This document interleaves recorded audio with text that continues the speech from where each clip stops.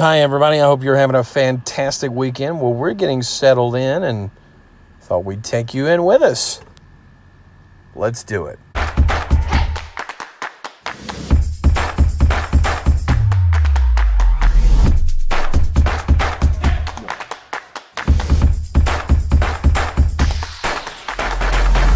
So, Lori, where are we? We are in Sewanee, Tennessee at the Sewanee Inn. And we are going up in the elevator. We are. Short elevator ride. It's only 2 floors here. That's true.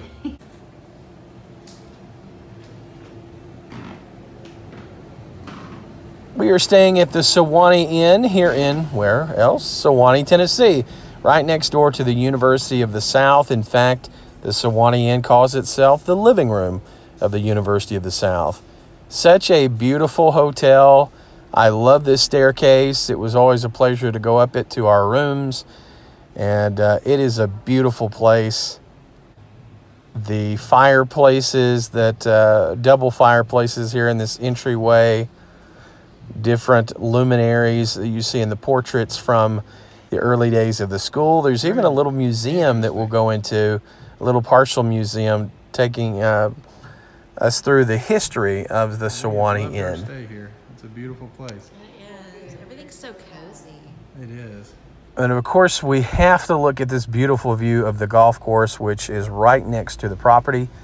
This one from 1912, this golf course. And just a breathtaking view, pretty much anywhere you go around here. Lots of artwork across the hotel.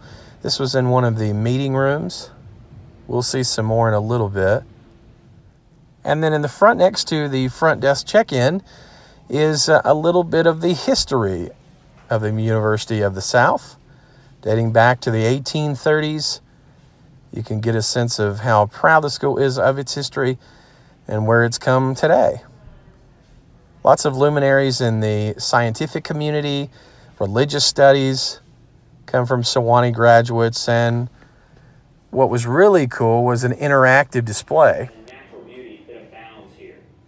My name is Nate Wilson. I'm the domain manager here at the university, and my job takes me almost daily to many of these beautiful spots. Come on, and let's go see some of them now.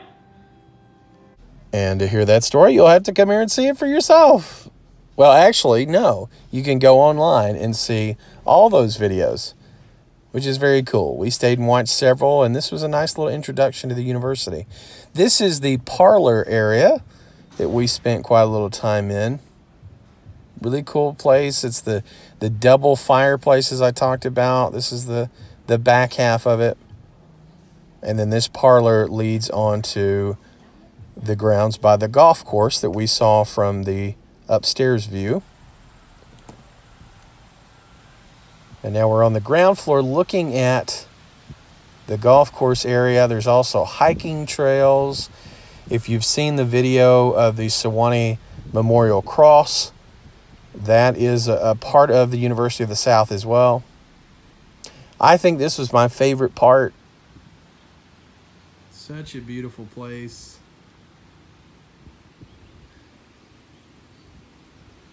And because it's a Monday, we pretty much have it to ourselves. Hello. Now this I really enjoyed. These are original watercolors by James Audubon.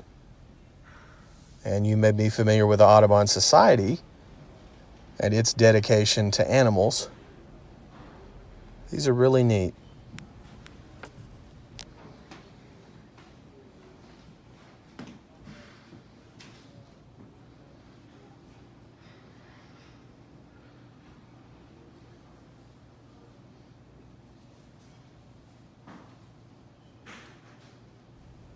And of course, we looked at that gorgeous golf course, and there's a neat little history of golf display in the front of the hotel that looks at some of the historic champions from the very origins of the sport all the way to present day, the different clubs that have been used, and the types of golf balls, and even the origins of golf tees.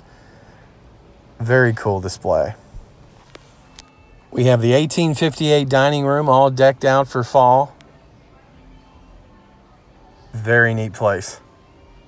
And the bar next door named Shaker Rag.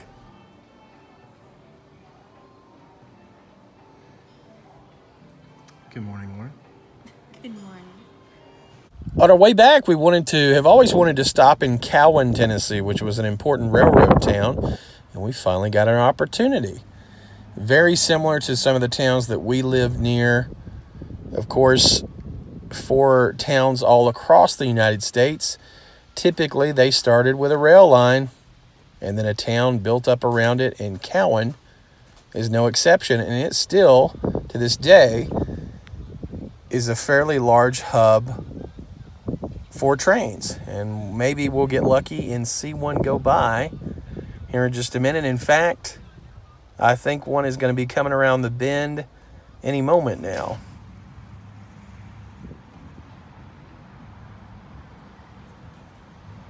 You ready for your train? I don't think it's going anywhere.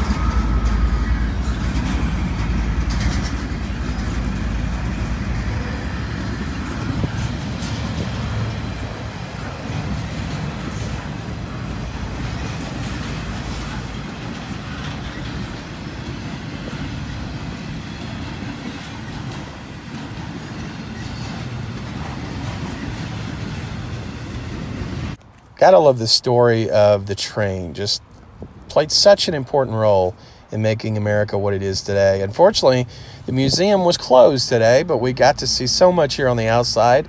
And of course, the train itself. Cowan, Tennessee, pretty cool. And Cowan, Tennessee played an important part during the Civil War as well. And in fact, we have a Civil War item right here. Thanks for watching, everybody.